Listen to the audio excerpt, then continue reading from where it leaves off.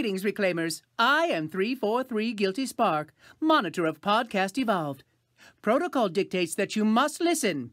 Come, we have a wealth of knowledge to share with you, and you don't want to make my blue eye red. Do you, Reclaimers?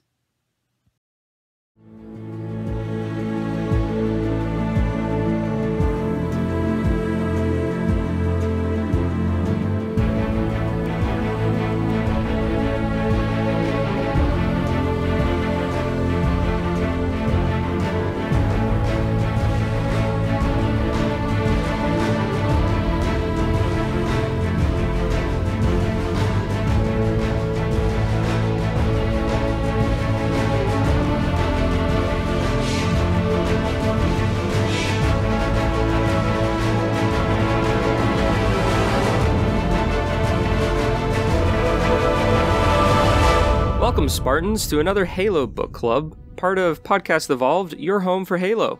I'm your host, Oren, and with me today we have Aaron. Hi, guys. David. Hello, everybody. And Krista. Hello. This month's book club is Wages of Sin from the Halo Evolutions collective of short stories. It's a Volume 2 exclusive, so if you get the different volumes, this appears in the Volume 2 edition as opposed to the Volume 1, so if you missed it, that might be why. And so we're going to talk about today, but before we get started, we want to remind everyone to check out our awesome website, halopodcastevolve.com or halopodcast.com. It features all of our past Halo book clubs as well as our other shows and all of their episodes, such as Podcast Evolve, which is our weekly show that alternates between lore discussions and the latest Halo news. We have Mission Debrief, which is a deep dive into every Halo games campaign, mission by mission, and Builds with Blocks, which is centered around our micro action figures and brick-based construction sets within the Halo universe. So you can check those out and discover your new favorite show. We have a Patreon page if you care to support us. We offer a variety of exclusive rewards to our patrons, like early episodes, swag, as well as a Evolved album and soundtrack that you can listen to. We want to take a moment to thank all of our patrons for their continued support. Thank you guys so much. You really keep more than the lights on. You do more than that, actually, in the recent months. So thank you so much for your generosity. We couldn't do this show without you.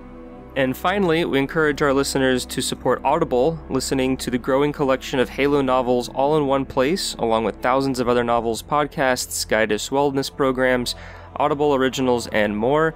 And you can use the URL audibletrial.com/podcast evolve to learn more and start your free trial today. All right, everybody. Wages of Sin. It's another short story. We're on the shorter side of the other short stories within the Evolutions collection.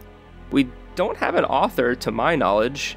It's this guy, the prophet of that's right. Discovery. Yes, it's the minister. Yes. Yeah, Minister of Discovery. He wrote it. In his dying moments, and he's like, I don't know why I'm writing this. No one's gonna fucking read it. And right after he wrote it, he sent it via the domain. Was published by Tor Books, and then again by Simon & Schuster in 2019. Really nice of them.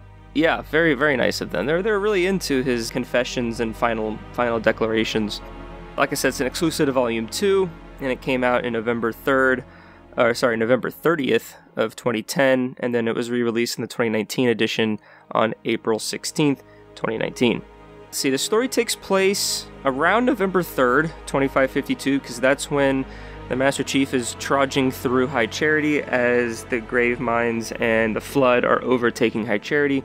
And we have a Minister of Discovery, a Sanshaun, who is locked away in his sort of quarters and feels a lot of regret for what's going on, pun unintended. And he decides to write down a confession.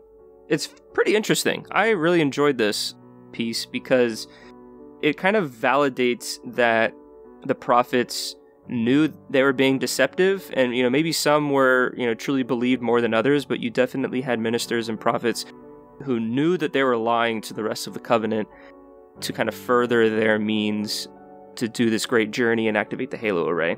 So I guess we could just kind of go around, talk about different things here, because he kind of breaks up what he is like sorry about, and these different, he says, I have many confessions.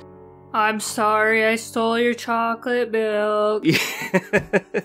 But I think the most interesting one that we can kind of jump off of is that he admits that it was kind of his leadership that eventually led to the Covenant Party on Installation 4 to discover where the Flood were locked away and ultimately releasing them kind of in that swamp area. And like, although he wasn't there, he like straight up, it says that like he led.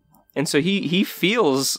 Well, I feel kind of bad because now I'm going to get killed by the thing I released. Well, it's pretty unique to find, like, a Sensei who gives a shit, or that he would feel this level of regret of what he's released. And I think it was, like, obviously the fact that High Charity was laid low, it kind of really hammers home what he's done. The thing about it that I find kind of funny is he's like, yes, we saw every single warning sign. We read every single one. We read all the warning signs, but we still drank the bleach. Because we thought it would be fun. We thought we could live through it. They still believed in their own hype. Yeah.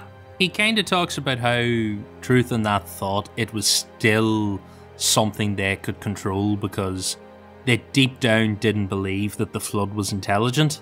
Well, they didn't even believe it was, like, that big of a threat. Yeah, I think, like, you get the feeling they thought, this is a bioweapon, we can control it, it'll be fine.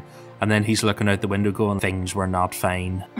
It's like that meme of the dog sitting in the room and the room's on fire and he's like, this is fine. But then right after that, he says like, oh, you know what? It really wasn't fine and it's all my fault.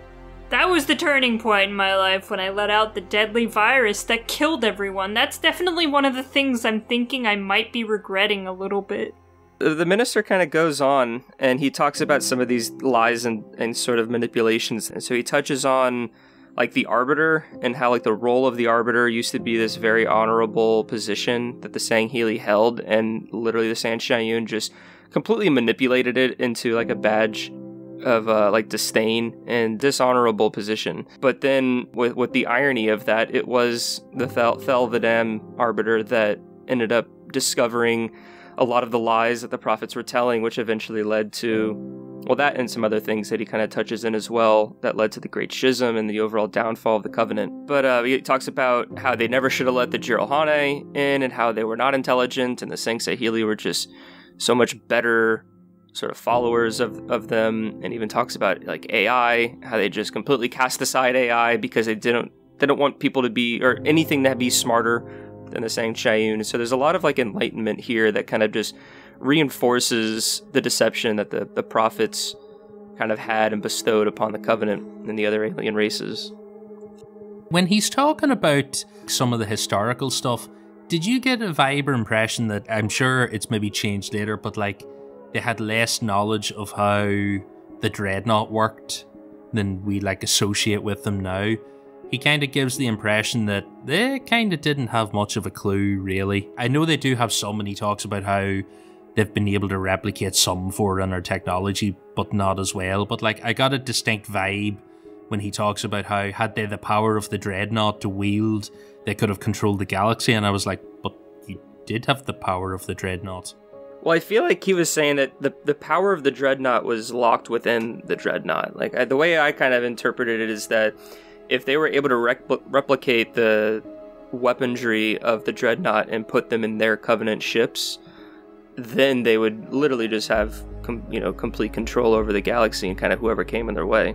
Okay, that makes a bit more sense. I was reading that and going like, am I reading this right? Am I reading this wrong? Because they literally used the Dreadnought to fight the Sangheili and eventually reach a standstill.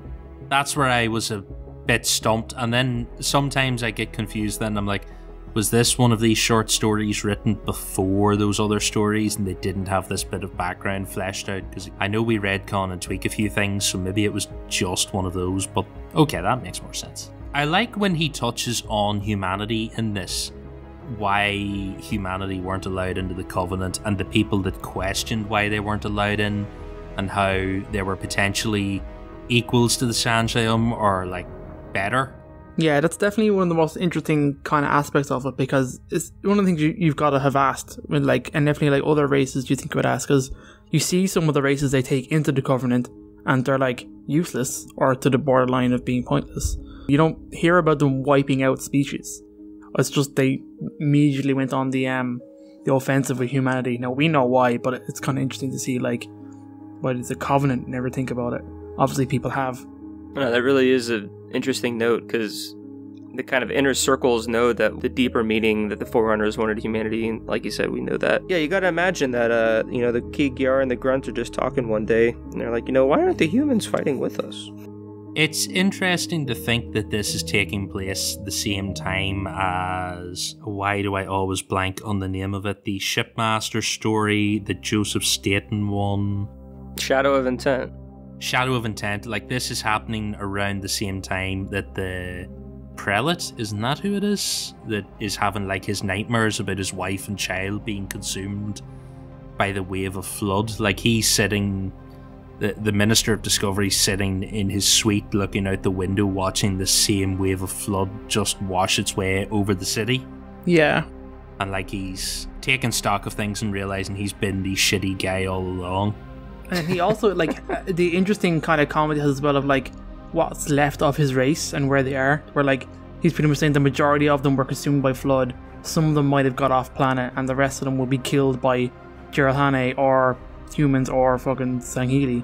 Yeah, I think he said he thinks some of them will be safe with the Jiralhane because they're going to need the prophets to build them gear.